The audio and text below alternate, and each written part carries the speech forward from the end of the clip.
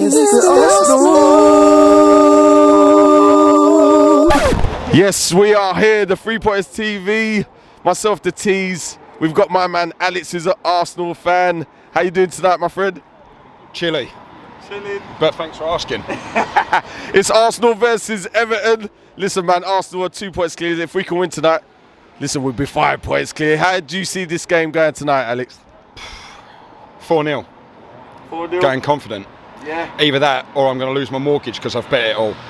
I mean, look, it's Sean Dyche, though. You know, the record is like 1-0s and 1-1s. And, you know, the game against Everton back at their place, that was a bit of a tough one. At some point, like, he can't keep, like, it's a completely different team to playing against Burnley. Everton are crap. Yeah. But we're on the up. It could happen. Nice one. And how long you been an Arsenal fan, mate? All my life. All your life. And you know, when Arteta was first appointed as manager, I mean, how did you feel like? I mean, I know he won the FA Cup, but I mean, last season when we started bad, do you remember the Brentford, Man City, Chelsea loss? Couldn't score a goal. You know what I mean? I mean, how did you feel then? Just. I mean, when he first. Were you Arteta out? Ish. So when he first come in, club legend, love him.